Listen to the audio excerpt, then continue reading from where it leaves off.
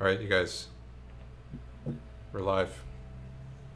I'll be on in a minute. Marcus is going to show some simulations. I'm going to sit back down.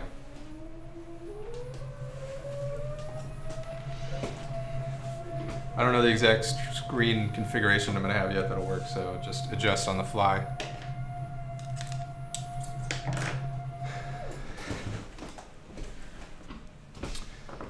I imagine we'll want more of the screen and less of the video.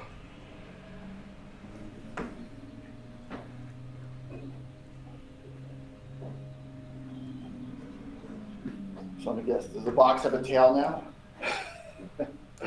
Oh yeah, the agent. No, it doesn't. I haven't done any more character art. It's probably non-trivial to have a tail that's waving on. Oh, well, yeah. But I mean, yeah, it just sticks out. You could draw the box. Is everybody here okay? Triangle. I mean, Yeah, I'll as good as I probably can at hear some point, anyway. if I keep working on these, get at this space. But Oh, that's space? probably the only thing I'll do. Is it too loud? Tail's pretty good. I guess that would be good. It's Let me know not if it's too necessary. loud. It's totally not necessary. I'll create a Jira for it. No, don't do it because I said I was just joking. Then you'll definitely need it. I was just taking a guess at one thing you might have done. Yeah, here I'm just going to show, I'll show that head direction cells have path independence as they move around, even if they go upside down and under this model. So is it the upside down thing that's new here? Is that what you're saying? that's part of it. I'll talk a little, I'll show a couple things of what happens when it goes upside down. I mean, just like quick review, before I basically demonstrated that that the updates happen as we expect. The head direction updates as we expect. It matches our expected behavior. That's just a quick review of what I had before. I'll fix that later. Now, this result, I didn't know what would happen. I didn't know if it would work. I'll show. I thought you did show this last time. So, well, what I just showed, I'd showed before. But this, what I'm going to show here, what just happened is that, and I am sharing my screen right now, Matt. Yeah, you can see it. The agent is starting at a certain orientation, then it's performing a series of random rotations, then coming back to a start point. And you want to have it the same orientation. I want the phase to end up exactly where it started. Okay. But wasn't that exhibited in the previous one? It was essentially exhibited. You could infer that this property was true from the previous demo, but you only knew it for the top half of the globe. I see. Here I'm even letting. So it's like the assumption before, it kind of the part we did see did do with that, and we expected to. Yeah. This I didn't know if this would work. If letting it go upside down and take different paths going underneath, it still reliably ends up at the starting orientation. So that's nice that these formulas provide something that works somehow. So I wanted to get a sense of well, what happens when it's upside down? How does something coherent even happen? So first, the boring demo is that like the traditional rules still apply. The typical rules still apply. Like here, you're going to watch it first rotate about gravity, and then it's going to yaw rotate. Both of those still do what you would expect them to do. But now the weird stuff that happens down at the bottom is kind of this, I called it a slingshot effect. But as this takes these other rotations that kind of go adjacent to the bottom, the phase will just take these. How's this different than the previous one? Is it just combining the two at the same time? Yes. Yeah. That. I mean, before you had it going to the bottom, rotating. Yeah. So this is just doing them all simultaneously. Yeah. Yeah. When it does them simultaneously, then you get these kinds of effects. These kind of effects meaning what? If you look at the head direction, just that it does that. I see. And just to demonstrate that. Actually, watch it again. Yeah. So it's like a non-linear thing. It goes around and goes. Yes. Yeah. And there's not a similar. I'll show the same rotation at the top. You know what that reminds me of? It reminds me of what I talked to you a while back about my personal introspection. At times, like I was trying to imagine which direction a door is in, and then at some point you're rotating around and it flips to the other side. Right? It's like it's like the answer was like, which way do I have to turn to get to the door? And This reminds me that at some point you say, oh, no, it's no longer that way, it's this way. And it like flips around. It's sort of like what you're showing here, I think, isn't it? It's like though a little bit, though I think what you're saying is an alternate way to get this to work. Oh. That you could add a third. Okay, right now there are 2 update rules. Rotating about gravity, rotating about your own z-axis. Yeah. That would add, I think, to get what you're saying means at a certain point when you're flipping upside down, you suddenly like reverse everything. It's possible that there's it's kind of like what's happening here, isn't it? It's like it's that really very fast spin around, isn't it? Sort of like. But that fast spin around is only happening when you get like to the very bottom, whereas. Yeah, but that's deep in the very bottom. Imagine now my gravity vector is a door, was my argument was like. And so as I'm turning like this, I'm basically turning upside down to the gravity vector. Okay. And at some point here, my sense of which way to go, like do I turn this way or turn this way, it goes like, no, it's this way. Oh, that might be the right. Yeah. It's like the gravity vector is the door as opposed to, and therefore my back is to the door. Okay. I think it might be the same thing. Yeah. It's just a casual introspection way of sort of. So I was kind of pleased to see a little like spin there. It's like yeah. It's like if I was a rat saying, which way would I go now? Oh, flip around that way. And the other boring little demo I was just to demonstrate was the same rotation about the top that runs up against the North Pole doesn't have that kind of singularity. Yeah. And I'll just show this one more time, then move on. And the final thing I'll show is, well, now if I take, I'll just show you, then explain it. Yeah, singularity is when you use that word. Oh yeah, in this context. We discovered the singularity. Yeah. So now I'm showing a single. This is essentially a single head directions. That vector is really funny. Oh, What that's weird. That's just a JavaScript structure. That's called an HA. Okay. So that's the top. Sutai is a king of puns and this dad particular jokes. library has an really attribute funny. called HA. Anyway, I was going to ask the hell's in I don't even see it because to me it's just code. But here I'm showing this essentially the tuning of a single head direction cell. At the top, when the rat's at the top of this globe, the cell will fire when the rat's facing that direction. When it's at the side, it'll be this direction, etc. Well, depending on which way it's facing on that direction. Right. So the head direction cell fires if the rat is facing this direction. I see. So and just maintain like the top is just up a here. particular cell. Yeah, a particular cell. A particular cell in the ring activate. Yeah. Here I'm essentially just replicating what they had in the paper. The top half of this globe is basically replicating their paper. The bottom half is goofy. Yeah. So like what kind of happens here is if you go straight down into the South Pole, then that'd be this line of arrows. Then it's consistent, like the North Shell stays active. Yeah. But any other angle into it causes just silly things to happen. And the last thing, I got this working 5 minutes before this meeting, so this next one isn't very pretty. So I wanted to say, okay, now if I start at a certain point, like this is the North Pole, this is 30 degrees off the North Pole, and I follow my north head direction cell, what path do I take? And this one, if you start from the North Pole, it circles around the globe. Yeah. The other ones are basically sink down into this hole of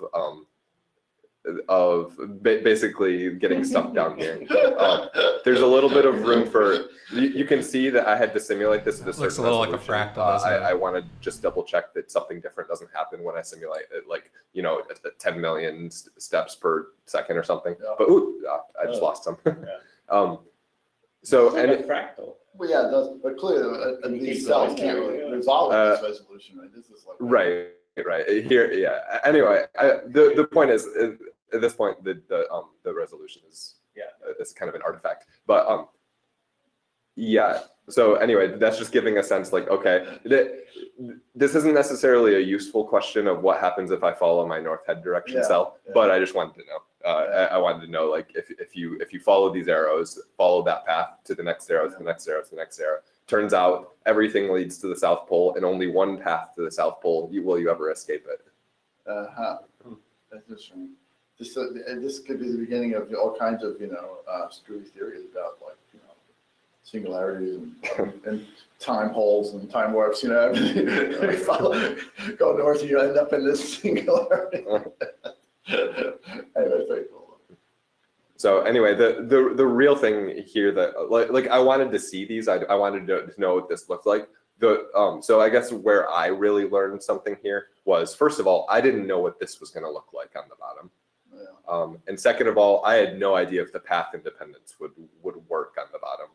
So the fact that this returns back to its starting point, even when it goes down to the bottom, I part of me thought like there's no way that'll work, but it does, and it has to do with the oddness around the singularity. Of course, in a real system, this is going to be constantly updated by sensory input, right? So the path integration is a property we expect for both the orientation and the linear metric grid cells. But we know that in reality it's not very good. So this is mathematically pure.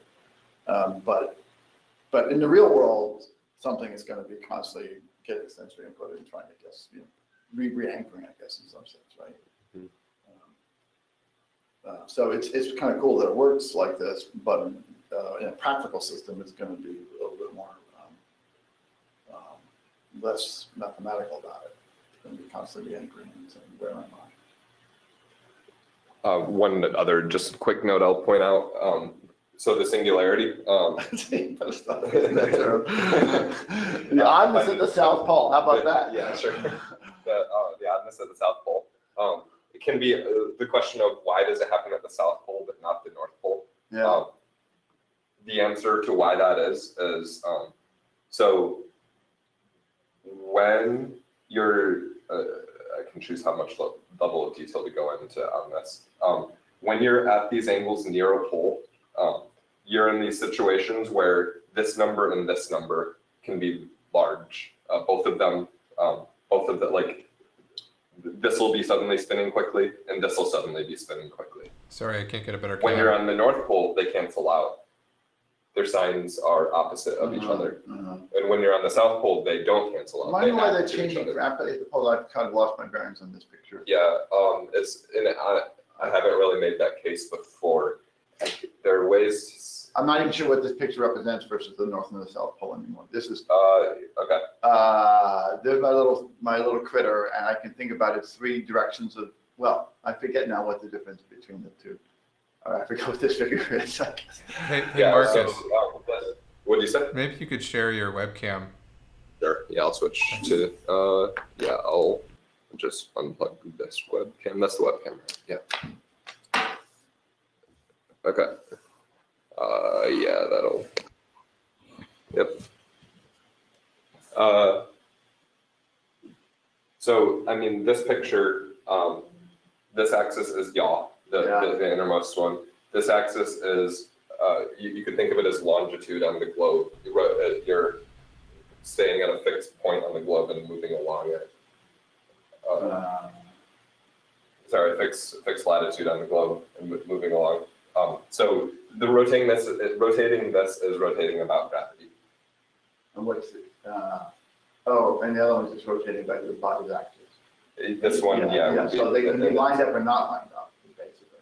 Right? Those two things, right? You're showing them lined up now, but generally they wouldn't be lined up. In most cases, they're not aligned.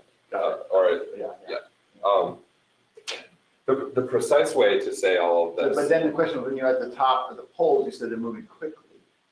But why are they moving quickly? I'm at the top of the pole and I'm turning around my own body's axis. Why would that be turning rapidly? Trying to decide if I can explain it with this picture or if I should draw it in terms of basis vectors. Because I'm just looking for a very simple explanation. So there is a very clear explanation that would be convincing to. Okay. So this is my up. I'm an agent, and up is that direction. That's from my body point of view. Yeah. Okay. And G is, suppose G is in a similar, like it's nearby. Like this is the direction of, we'll call this the direction, the global direction of up. so it's the opposite of gravity, really. Okay. Gravity But is it's a holding. gravity-like thing. Now, suppose your rotation, your axis of rotation is somewhere over here. So, I mean, I call this W. But isn't my axis? Or omega, sorry. I guess I'm missing something. Isn't Z just rotating around my body? Yeah. Isn't that the same right there? I mean, isn't that the same as this? I just didn't understand how this could change rapidly. If I'm just moving my body, this would just be linear with my body movement, wouldn't it? You said this changes rapidly at the pole. I'm missing something here, something very basic. Yeah. You said these two change very rapidly at the pole. Yeah. So, but nothing can change rapidly. Or when you're close to the pole, other movement that brings you toward and away from it. I don't have a full intuition in this picture for why. Well, then that's not. I can explain it with this picture. Well, let's but, not go there yet. I'm just trying to understand it. I For- was just thinking that is my movement as I turn my body is what I thought. And that doesn't seem, that should just be, that should be rapid. It just should be, I'll just for fullness of it, just in 10 seconds, I'll just say that if you want to encode this vector using this basis, you have to then, to get over there, you need to have this coordinate be very large, and then this coordinate needs to I cancel it can out. see that. I'm trying to, I guess I get that. I'm just trying to trouble translating it. I think I'm interpreting this picture. That's what I think I am. I think you have a different image in your mind of this picture is. I would say that I don't have a full intuition for it yet. Okay. I can explain it in these terms. I can't quite Okay. picture why it is next to the globe when you rotate it a certain way. Suddenly this is fast and this is fast. Okay, I don't have all that right, intuition all right. So I guess we're both confused. Yeah, Okay. we know it's true, we just can't picture it. Okay. Well, you know it's true from that, but intuitively I can't Yeah. imagine it yet. So I think it's just a matter of interpretation of that drawing and how to interpret that. And I'm interpreting it as the agent is just deciding to move, turning left and right, and therefore it's never going to be super fast. But I think it's just going to be some interpretation. I don't think it's worth spending more time at the moment. So this was basically me showing, basically this is stuff that would have gone into Friday's. Yeah, it's just more completeness on that Demonstration stuff. in fact. Yeah, that's great. All right, nice. It may be that one, it's not that you're moving faster or slower, it's that the amount you would have to rotate your body in order to stay So consistent. that would be, okay, so That is greater and greater. Yeah, I If guess you're that's- still, but at any point in time, if you want to move at a certain rate, whether you're at the North Pole or not, doesn't matter. Yeah, Move at I that think rate. I think that's right. That's the sort of interpretation difference. This is not my movement, but what I would have to move to do something. In order to, yeah, how much you have to move in order to stay consistent. Stay consistent with Or what, whatever, I'm not sure. yeah. Although maybe to keep my head direction south, is that what you're saying? Yeah. Keep my head direction south. It's along those lines. I think you're right. Yeah. Okay.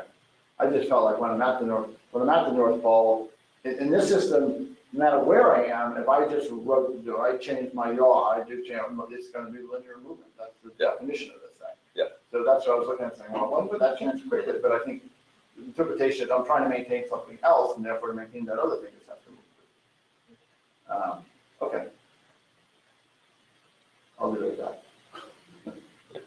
All right. So yeah, that's it. So in general, this has just been me, we need some representation of orientation. Here's Yeah. one, I'm trying to understand the properties of it Yeah. Okay. and see if it works for us. basically.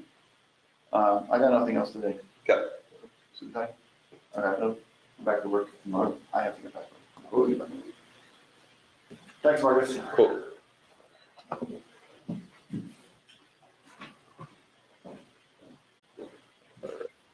Yeah, thank you.